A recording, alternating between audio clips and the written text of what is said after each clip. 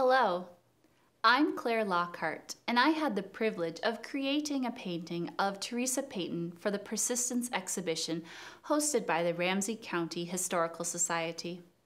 I love creating portraits, and I especially enjoy creating artwork that gives women agency and celebrates their accomplishments.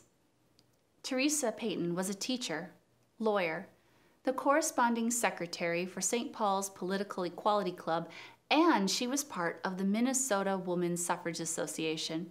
She was an important person who helped pave the way for women to be able to vote in our country. In her honor, I hope that all women register to vote and participate in the upcoming election.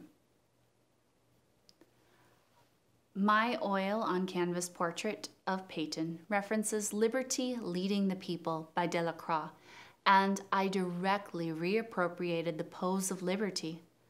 I did this deliberately because women are glaringly absent from historical paintings.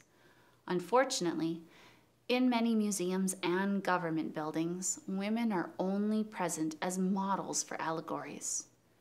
While some think it is nice to include scantily clad women to represent democracy and justice, I think it is more important to represent real women who made an impact on our democracy and fought for justice.